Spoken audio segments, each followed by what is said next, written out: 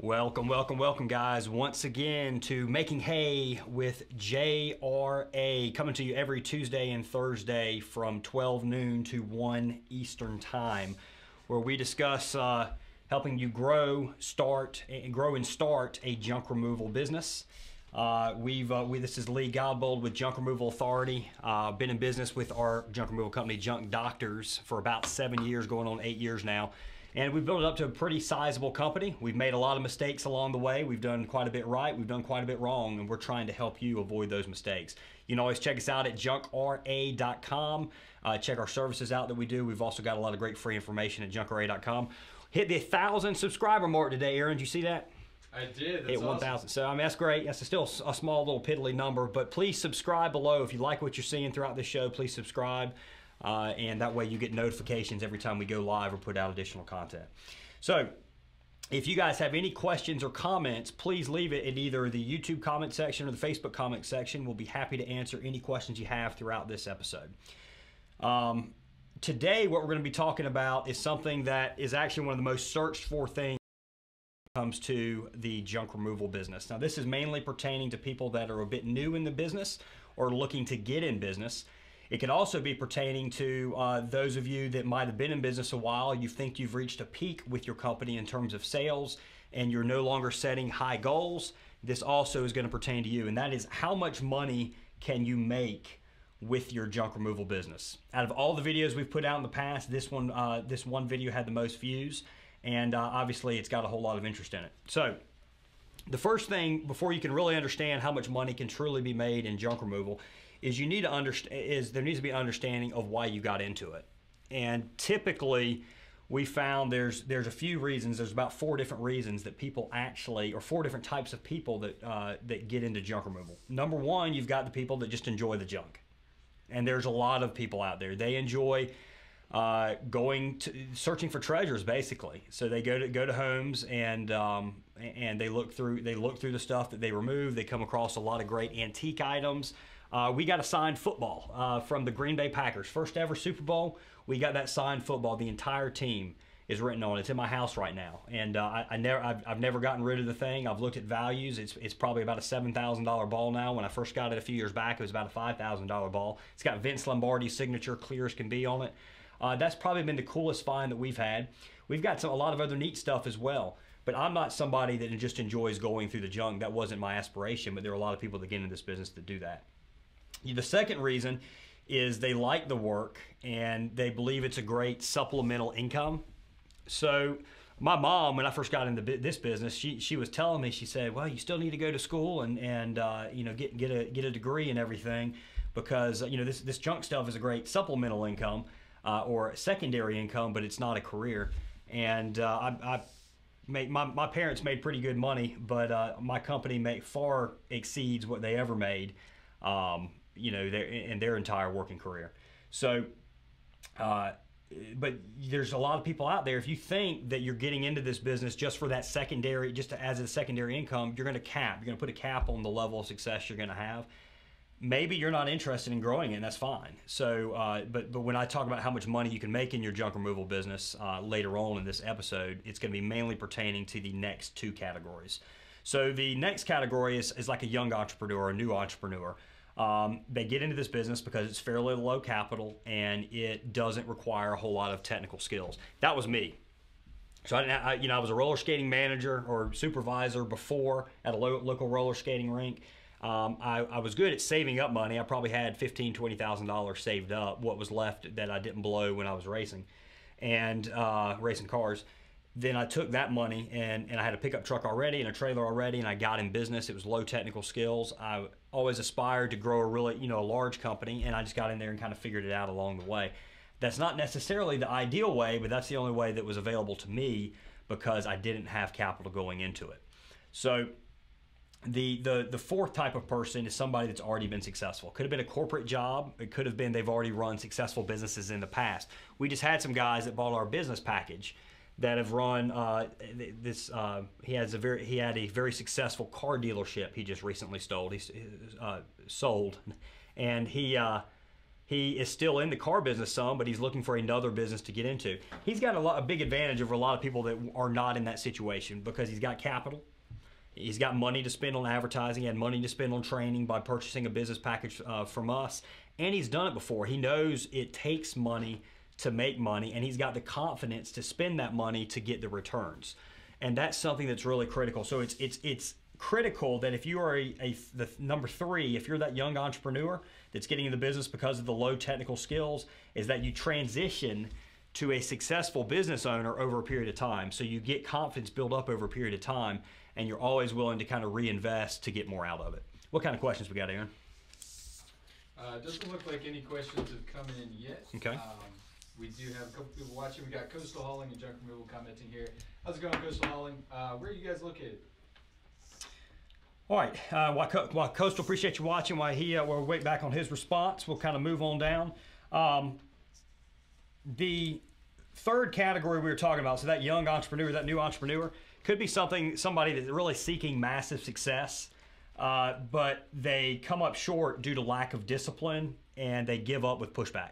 So I've been guilty of this in the past, and this is something that's really learned. It's really a learned muscle to become disciplined when it comes to running your business. It's so often an entrepreneur really survives on instinct, and instinct is a great thing, but instinct can also steer you wrong from time to time, or what you think is how people, so doing something and thinking it's going to have a certain effect, or choosing a type of advertising, or changing your website around, making all these kind of uncalibrated changes because you think it's the right thing to do, oftentimes screws you up. When you get slow, you all of a sudden change what you've been doing that works all the time. So for example, if you've been doing Google ads and Google ads all of a sudden doesn't bring you much business over a 3 or 4 day span, don't stop doing Google ads. And don't necessarily, even on Google ads, if it's been successful and all of a sudden it's not as successful for you for a period of time, that doesn't necessarily mean you spend more money immediately on it. If your rankings haven't changed, you're probably just going through a slower cycle.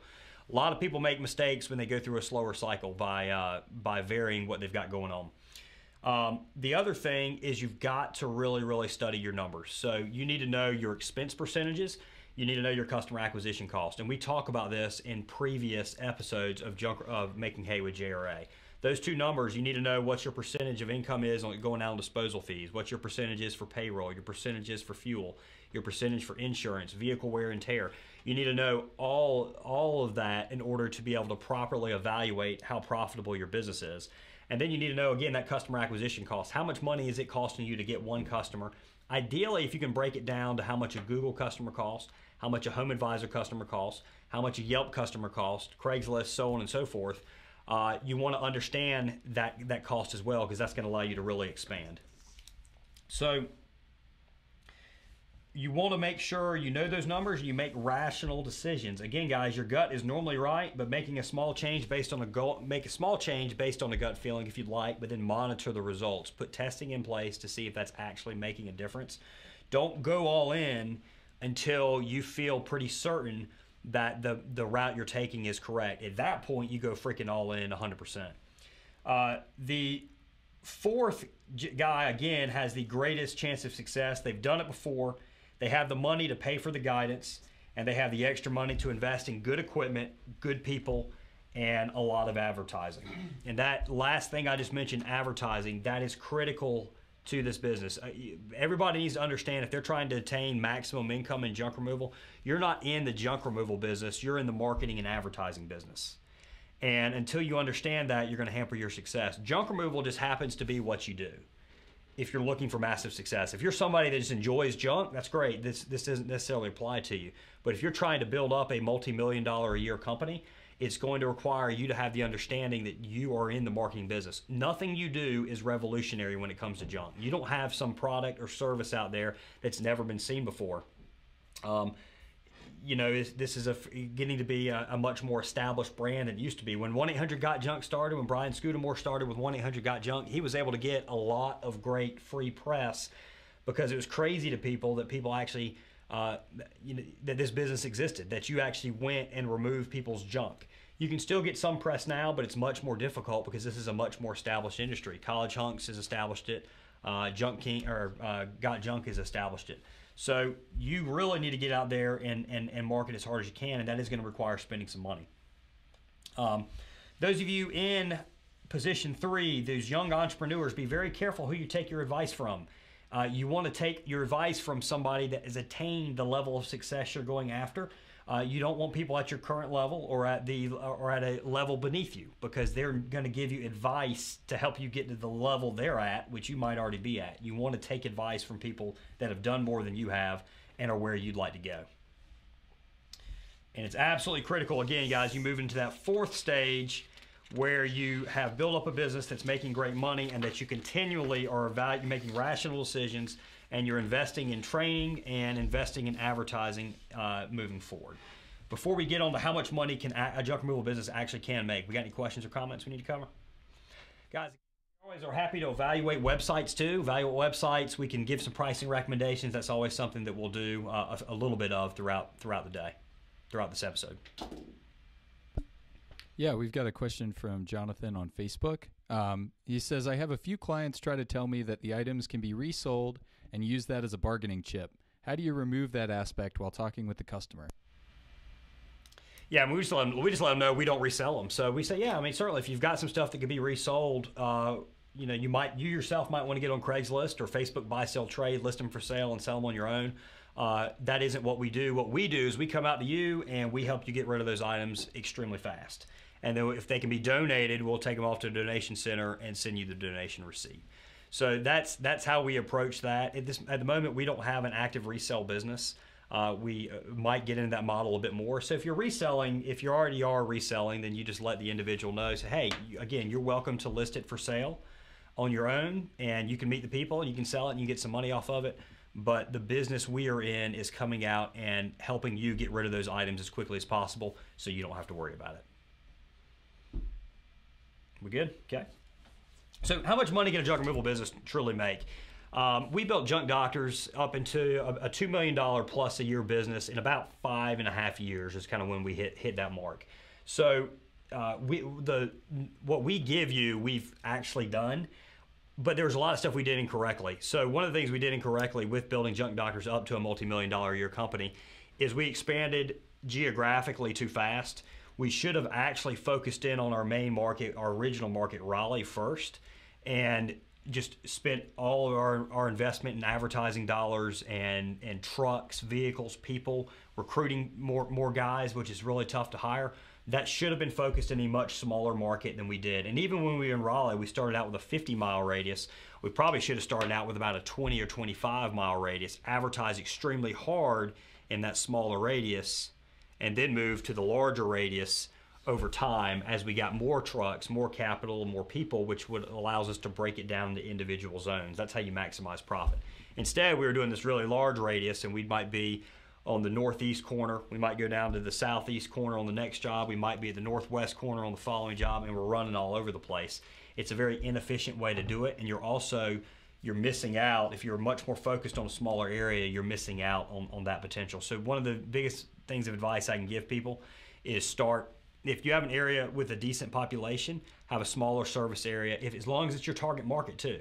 So that doesn't necessarily mean it's a radius around your office. You might pick, your office might be in an area that doesn't have the ideal junk removal customer, and that ideal customer is going to be upper middle income, upper income individual generally, or on the opposite end, you've got an area with a lot of lower income housing. If you can reach those landlords, the property owners that own that, the property managers, then there's a lot of business to be had there. But I would focus your advertising efforts on an area that has a lot of your potential customers, which is, again, that middle income to upper income individual, decent property values, they own decent stuff, and they have the income to replace that stuff. Focus your advertising efforts at that place, and then expand out as you grow and as you get more people and more equipment.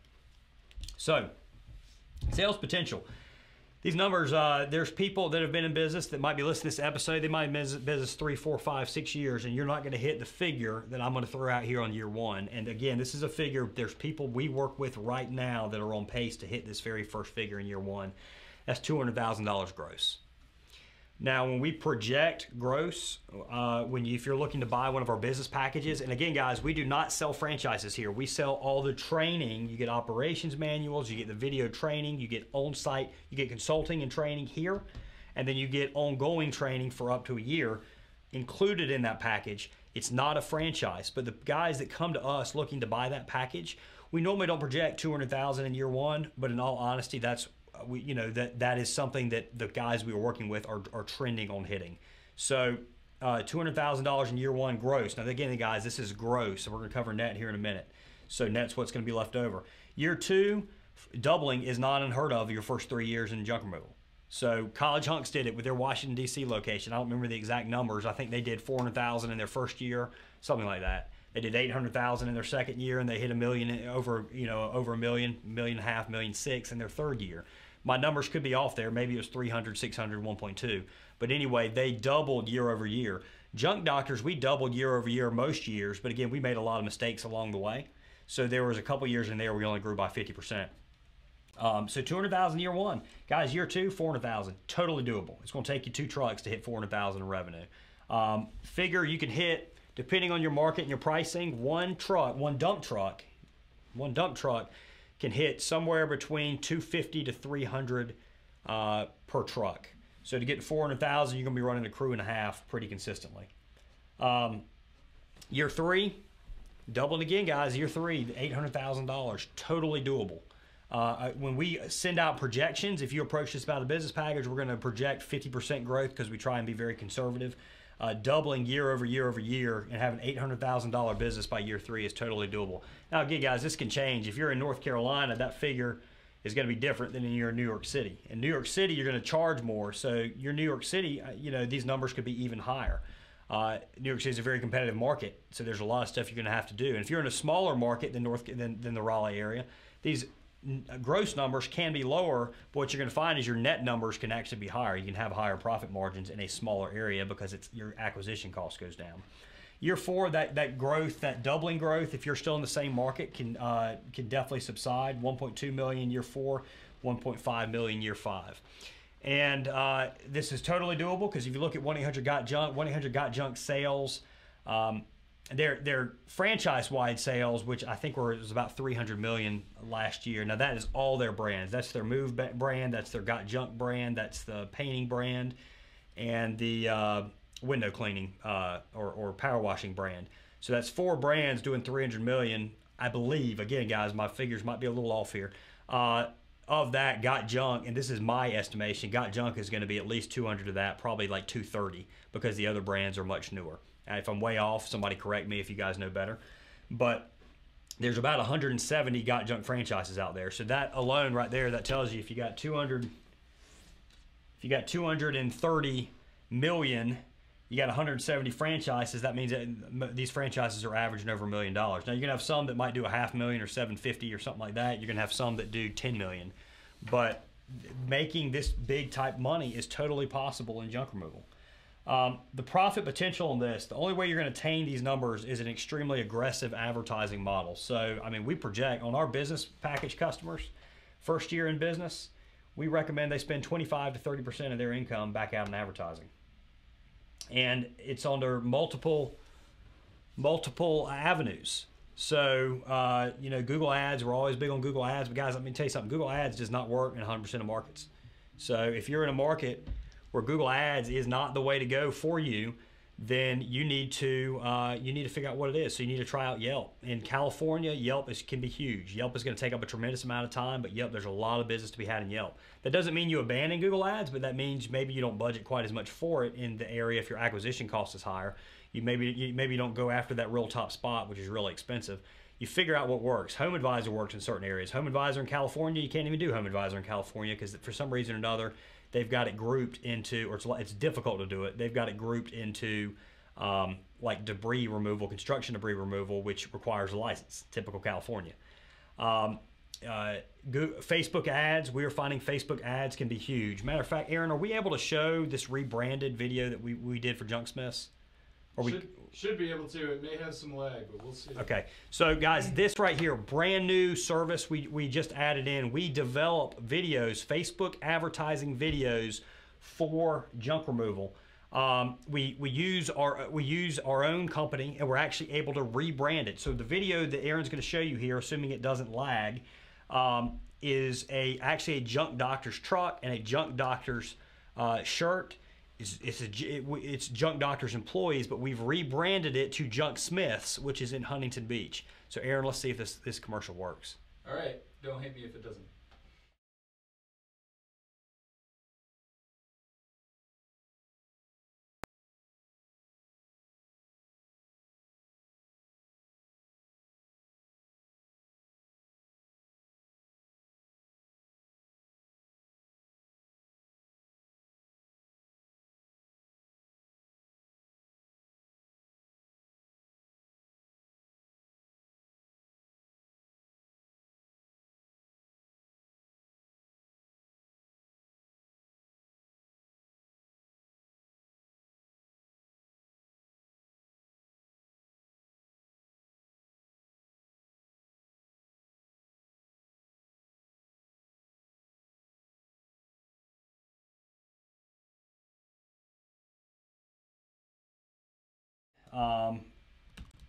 To Junk Smith's. Bear with me one moment while you get this pulled up. This is an entire campaign also, guys. So this is not just a commercial. So we actually include a landing page. You're going to have a landing page. Once they click on it from Facebook, there will be a landing page that'll have, it's going to be branded. We're calling this guy Mr. Junk. So it's going to have Mr. Junk on it. And then it's going to have a squeeze to get people's email addresses. It's going to say, enter in your email address to get a coupon sent off to you that you can use at any point for service. And we're going to do $50 off. You could do $20 off, $30 off, 10% off, whatever. And then the next thing we're going to do is enter in your address to get entered for a chance to win up to a full truckload of junk removal removed for free, as well as we're going to send you a refrigerator magnet with Mr. Junk. This magnet is going to be rebranded for your company. So it's going to have your logo on it. It's essentially your commercial. And then we have a monthly rate we're going to charge for these. Is it working yet, or I need to play it on here? Let's try one more time. Try one more time? Okay, cool. We might have it loaded at this point. Let's lock this down. I'm real tube TV. You've been using me since 2005.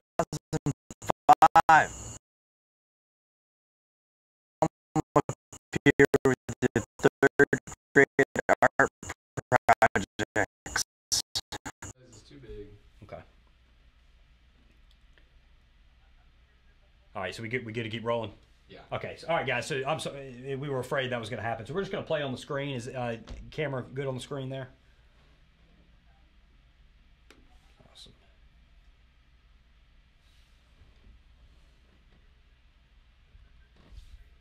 All right. Let's see how loud this is. I'm your old tube TV. You haven't used me since 2005. Now I'm up here with your third grade art projects. They suck. Let's face it, I'm in the way. This isn't working for either of us. But if you call Junk Smith's, they'll be out within 24 hours to take me off your hands. They'll get me out no matter where I'm hiding. They'll load me out and take me where I belong.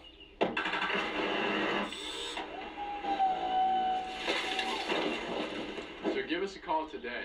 You get rid of me for good? Okay, so the Junk Doctors version of that had 40,000 views in 1 week, and then we have paused the paid campaign on it until the landing pages and everything else is fully developed. That should be done in the next few days. So again, guys, contact us at 919-617-1975 if interested in that commercial service. Facebook advertising is one of the new ways to go if you run it correctly. We're seeing great results now from Facebook ads. It does take a few months. It's a bit of branding to it, but awesome results on Facebook ads. When we go back with this campaign, we're going to spend about $100 a day. The nice thing is you can spend $20 a day or $10 a day or $5 a day, whatever you want to spend. What you'll do is you'll start out at a lower daily spend, say it's $10 a day. And then once you actually start getting jobs from it, which could be a month or two in the future, once you start getting consistent jobs from it, you begin bringing that up, which is in turn kind of bring more potential business to you, again, over a bit of time. There's definitely a branding aspect to Facebook, but the nice thing is you can set an exact budget. Before we move on to the next thing, which is going to be net profits, we got any questions at all? Awesome. Okay. Guys, again, any questions you have, you want us to look at websites, whatever you need, just please post in the comment section. We'll be happy to get to them. So, profit potential, guys, if you do year one, if you're heavy advertising, 25% of your income goes back out in the form of advertising, and your pricing set correctly. This is one thing we're going to cover here in a minute, is your pricing has to be high enough for this to work, otherwise you're going to be dead in the water. So your very first year net profit, you might see around $30,000. So not great. That might be high. Could be 20. Could be 40, but somewhere right in the middle, you're probably going to be somewhere around $30,000, depending on your exact market. That's on $200,000 gross. Year two at $400,000, seeing a $50,000 or so profit is totally doable. This number here, your cash flow could be more or less. So your cash flow is the actual cash that comes in and out of your business. You're going to need a second truck. So year two, for sure, you're going to need a second truck and second vehicle. A lot of that, the principal pay down doesn't go against profit, but it does go against your cash flow. So keep that in mind. So guys, I'm talking, if you want to do this, if you want to really blow up and have a huge business, I am talking in your first couple of years, not making a whole lot of money. So you're going to have to live really, really cheap. And, you know, hopefully maybe you got some income coming in from somewhere else. Maybe you have some money saved up you're able to kind of dip into. Maybe your wife or your husband. If there are some female junk removal entrepreneurs out there, maybe they've got an income coming in to help supplement this so you can reinvest most of it back in your company. If you're relying on your junk removal business to give you an income, it's going to hamper this growth. We did, but I will tell you, several years ago, it was cheaper to do what we did. So Google Ads, we were able to really just kill it with Google Ads. We were one of the first companies to really start doing it in junk removal, especially aggressively. And you know, it's gotten much more competitive. We're also seeing trends that, you know, Google Ads is getting a bit more expensive as far as acquisition cost. So that's the reason Facebook ads, you know, we're always trying to stay a step ahead of the game. So even though ads, you want to be doing Google ads, we're also moving into Facebook ads to make sure that if this Google thing, if the results start to drop off, that we're already well established in Facebook. So year three, $120,000 on $800,000 worth of income net. So now we're talking about making some good, decent money. Maybe this isn't 120, maybe it's 80 net, maybe it's 140. But you see kind of the average I'm bringing out, what is possible, what we have seen, about $120,000 or so net. Year four, that's when we start talking big money, guys. 240 net on 1.2 gross, and year five, 300 net on 1.5. Now, some of you guys are in markets where you're not going to do 1.5 million. You're not going to do 1.2 million with just junk removal. So what you have to do is once you've realized you've hit sort of your peak, and you need to make sure it's your peak. You ain't hit your peak if you're not doing, you know, 5 or 6 different methods of advertising, spending 15% of your gross income. Once you're established, 15% of your gross income going back out in advertising, you haven't hit your peak. So a lot of people think they've hit their peak before they really have. So if you're in larger markets, or in more expensive markets, some of these numbers could be higher. So again, guys, this is all about averages, what we have seen to be possible, what we ourselves have done, more or less. So now this is in one single market. One of the mistakes I mentioned is we expanded out into too many markets too quick. So we hit, by year 5, we exceeded this number here, but our net was not as good as what we project because we got too big too fast. Start a smaller market, saturate that market best you can, then move into additional locations or additional services. So, we got any questions? All right. Chances of additional income with junk removal, there are plenty of them. Everybody, what most people think is the resale end of it. Resale needs to be done at 2 ends of your business, or 2 different stages of your business. The very first stage, when you first start, you resell. And this could be for a real short period of time. The other stage is once you've become more established and you have a lot more volume. Now, the only time that you're in between this and reselling is if you are that 4th type of entrepreneur that I was talking about, somebody that has extra money saved up, or they're able to borrow extra money and they're willing to do so. Then at that point, it's not bad to do resale and something else I'm about to mention right from the start. You go out, you get a good sized warehouse facility, you get a good with a little office in it, and you start reselling this stuff. So you list it on you can list it on Facebook, buy, sell, trade. I love setting up a store, guys. I've brought this up before. This is a company in Asheville, North Carolina. It's called Looks like our cast has quit working again. We got to get where this cord works. Bear with me a moment, guys. This thing's called the regeneration station. Feel free to look this thing up because it's not going to pull up. What the regeneration station is it is a 30,000 square foot facility in Asheville, North Carolina, started by a junk removal company called I think it's Junk Recyclers. They're about a 4-truck operation, and he started it out of I think like a 30 by 30 storage facility, and he's built this up to this massive 30,000 square foot facility.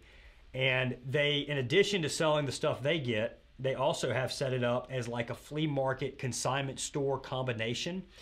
And this is so where they're actually renting out booth space. The nice thing is what that does is they actually get a tremendous amount of foot traffic. So they get a lot of people. We flew out to Asheville about 3 months ago to check this place out. There's a lot of foot traffic. People come in and they browse through all the different items that are there. They buy stuff that came from junk jobs, and they buy stuff that came from other vendors, and then they're making a percentage of that in consignment as well.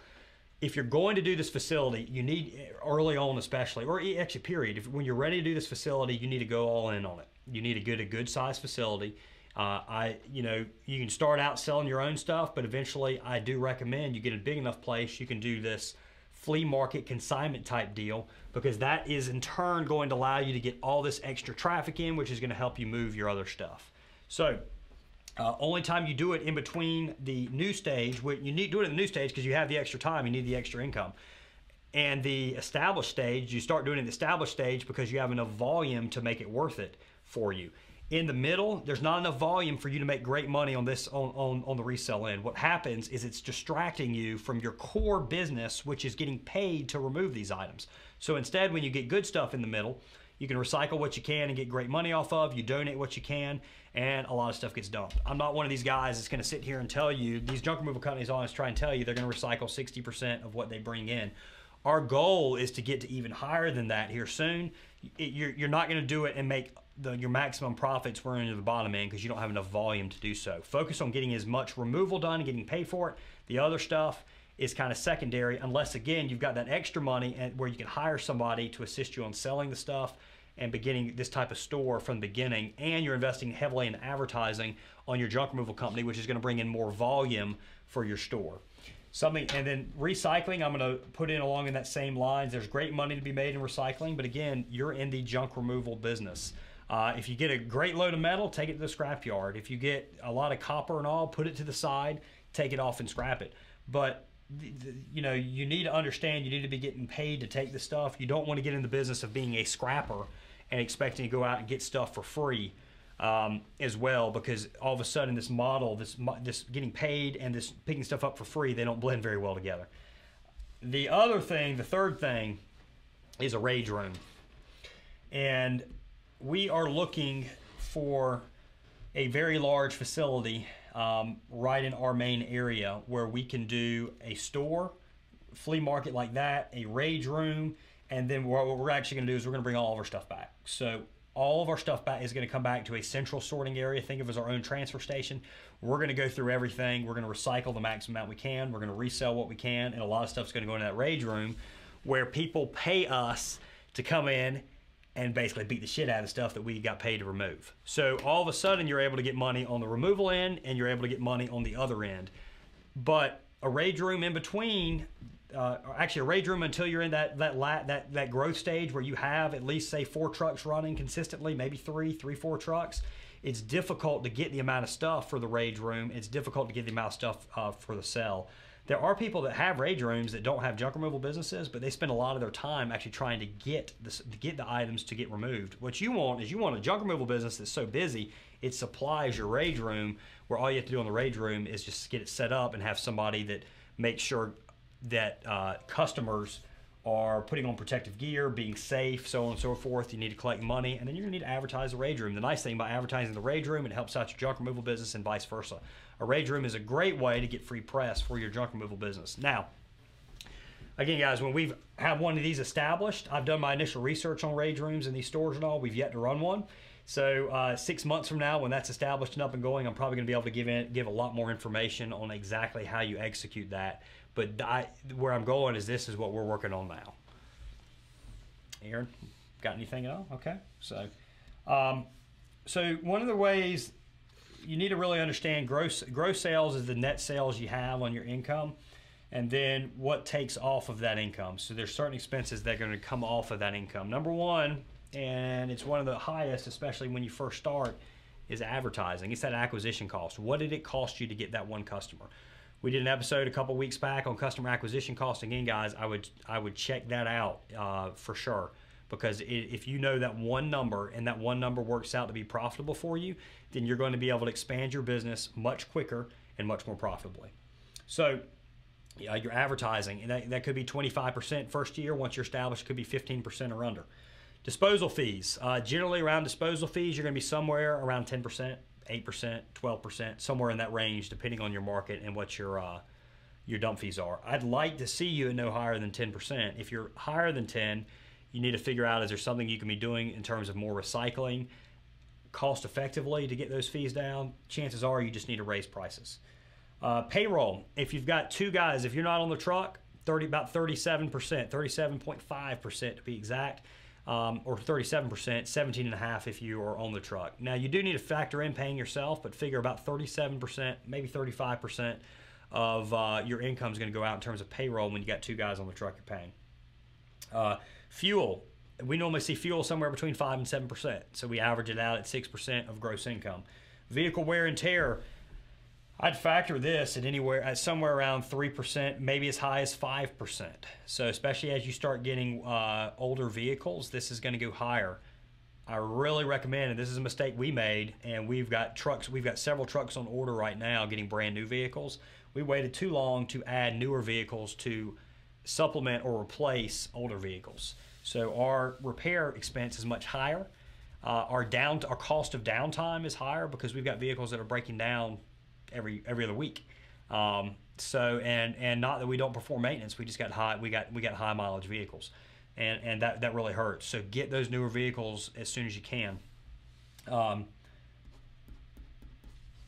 Insurance, workers' comp insurance, automobile insurance, general liability, all of that factors in to your ongoing cost. Every single job you have a percentage that goes to insurance, probably around 3%.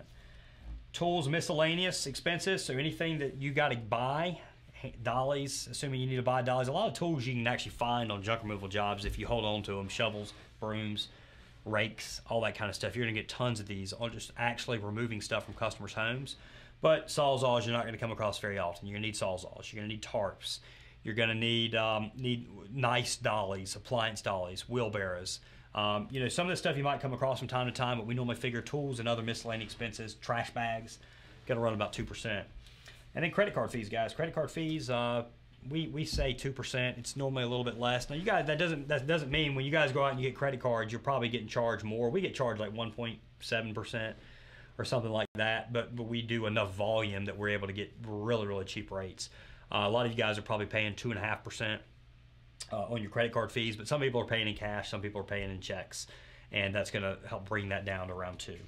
So you take all those expenses out, and that's how you figure your net income. And your net ultimately is the most important, but when you first get started in business, I would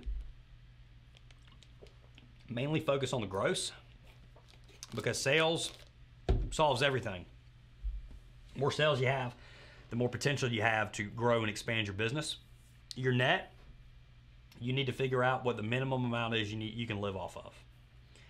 And everything above that goes back into your business in advertising, new equipment, hiring people, expanding, so on and so forth. You don't want to try and start maximizing that net until maybe year 4, year 3 at the earliest. And then even then, guys, I would try to reinvest as much possible back into your business.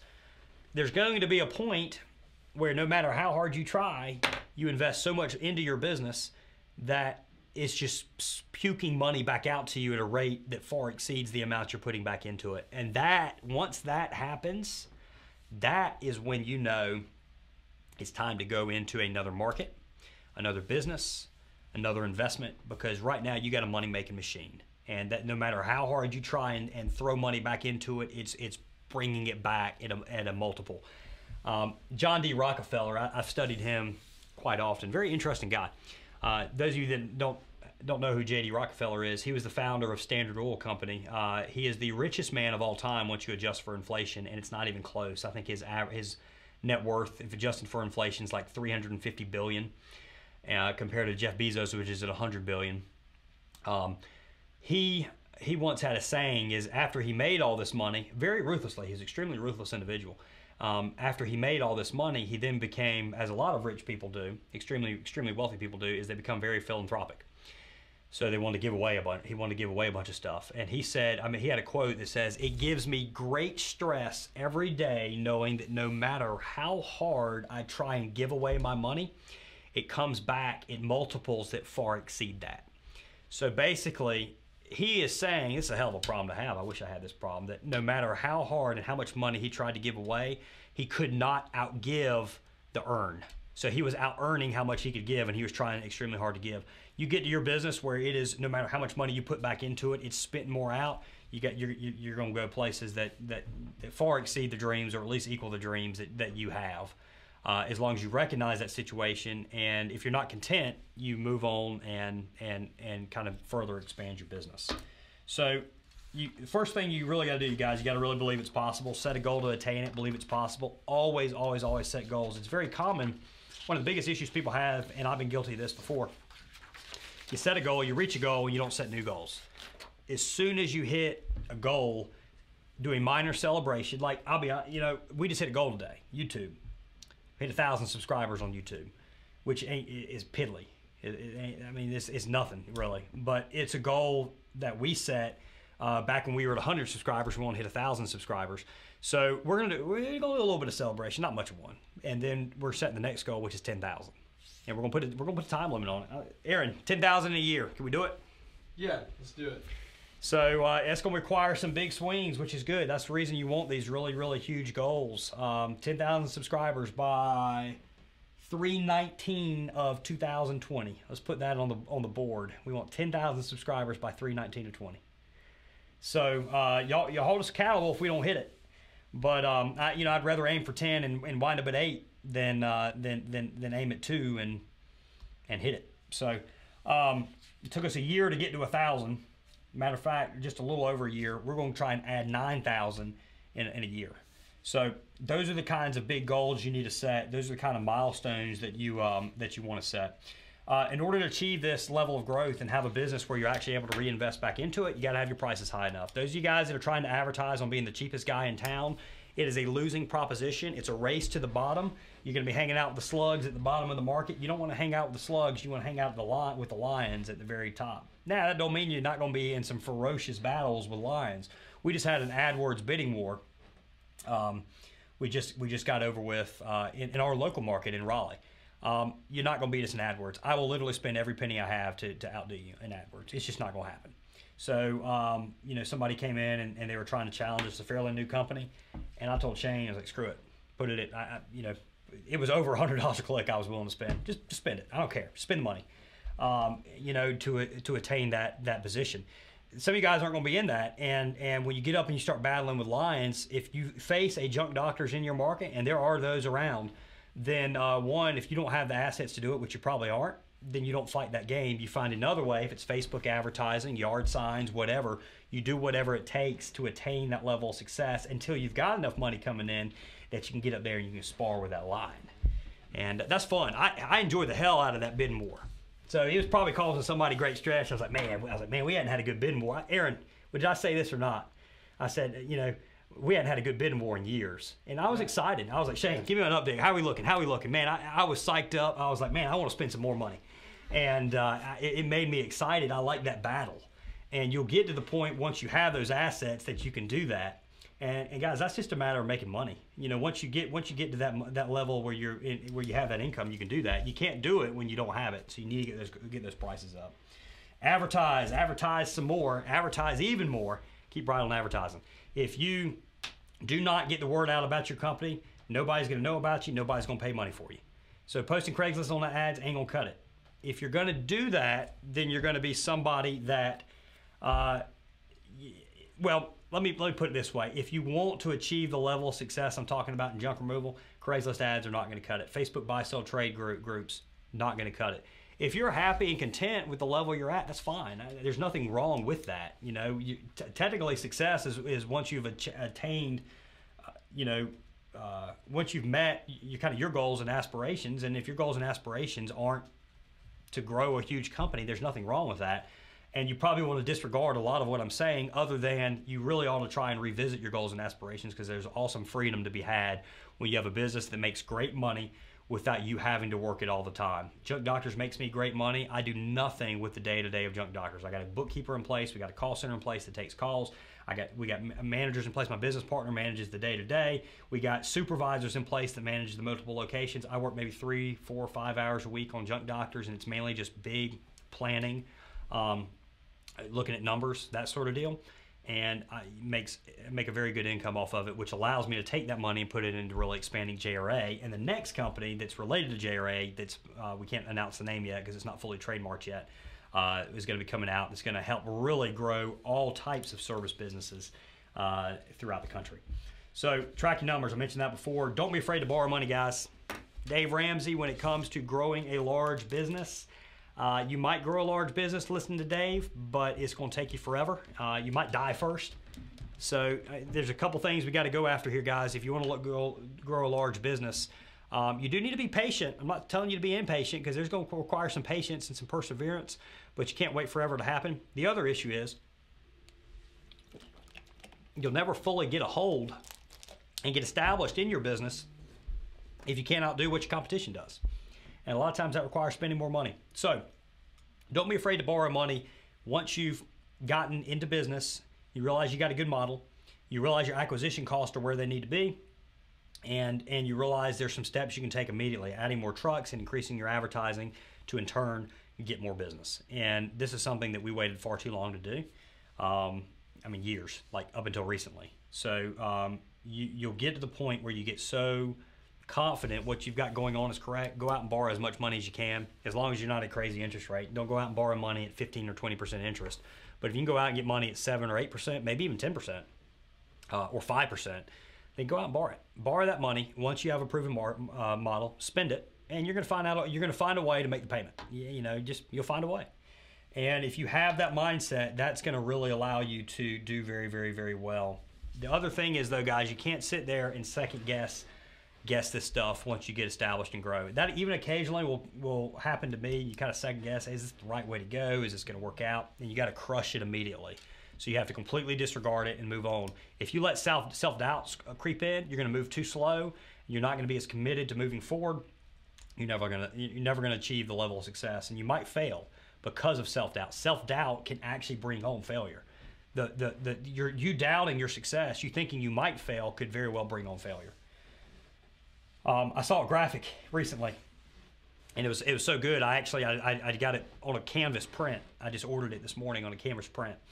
And it was a picture of a guy jumping off a cliff, and this was supposedly a quote from the founder of LinkedIn. I can't remember his name, but it said an entrepreneur is somebody who jumps off a cliff and builds an airplane on the way down. And in a lot of ways, that's more or less the truth. But there are ways to mitigate that. There's ways to, when you jump off that cliff, to ensure that you have the tools necessary on you to go ahead and build that airplane. You don't want to jump off a cliff without any way to build that plane. So don't be afraid to spend money, guys. Again, you're never going to achieve. If you can't spend money, you're not going to make money. It's just not going to happen. You're never going to save your way to wealth in business on your own. In any period of time. Those of you that try and do it, you're going to get disinterested and you're going to get discouraged much quicker. The nice thing when you're able to go and borrow money and you're disciplined with spending that money, that borrowed money, is you see progress quick enough that it makes you feel good that you're heading in the right direction. The problem is when you don't have enough capital, is things move too slowly. You don't see progress. You got to prepare for winter. This business is a bit seasonal. You will stay busy through winter. It's not like landscaping that just totally stops. But, you might do 50% of what you did in the winter. Once you get established, what will happen is if you're in rapid growth mode, you'll actually outgrow the slowdown curve. So, if you're growing at 30% month over month, well, that's probably high. But if you're growing at 8 or 10% month over month, then a lot of the slowdown you're going to get in winter, you're actually going to almost pace that. So you'll see a little bit of a downturn, but not as much of a downturn as you might see once you're a bit more stabilized. So that's something to keep in mind.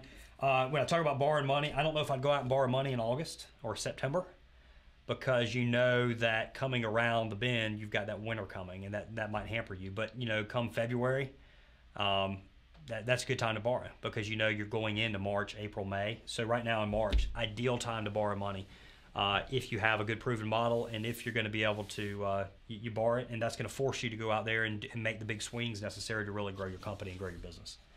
I posted something, I don't know, some of you guys follow me on social media. I posted something, I think, on the Junk Removal Authority page. I know I put in one of the junk removal groups, the Junk Removal Summit, and it was a letter from a local entrepreneur here in North Carolina, Bob Luddy. Bob founded Captive Air, which Captive Air supplies 75% of the kitchen ventilation systems in restaurants in America.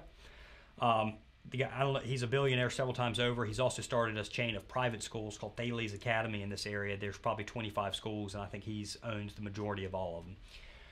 Bob Luddy is his name. And Bob issued an email, and it talked about, it was an awesome email. And again, it's something, you check it out on the Junk Removal Authority Facebook page. If it's not on there, as soon as this episode's over, we'll get it posted on there.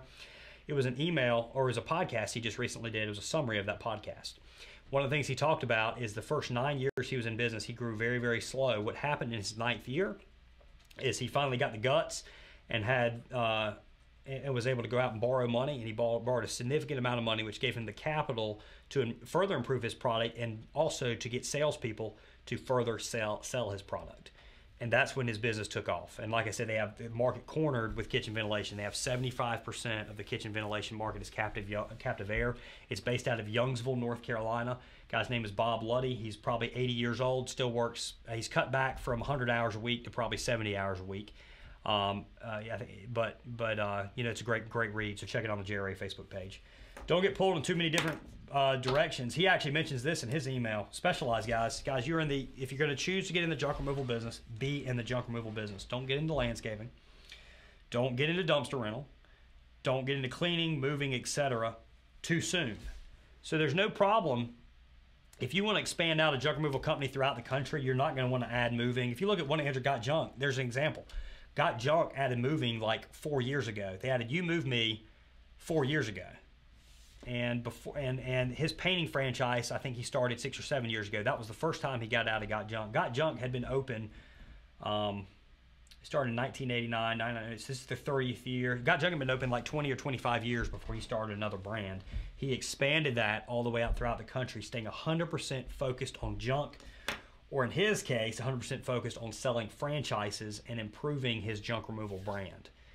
Those of you guys, and I know there's some of you out there that want a franchise, when you get into when you start franchising your junk removal company, you're getting into another business. You are no longer running a junk removal business.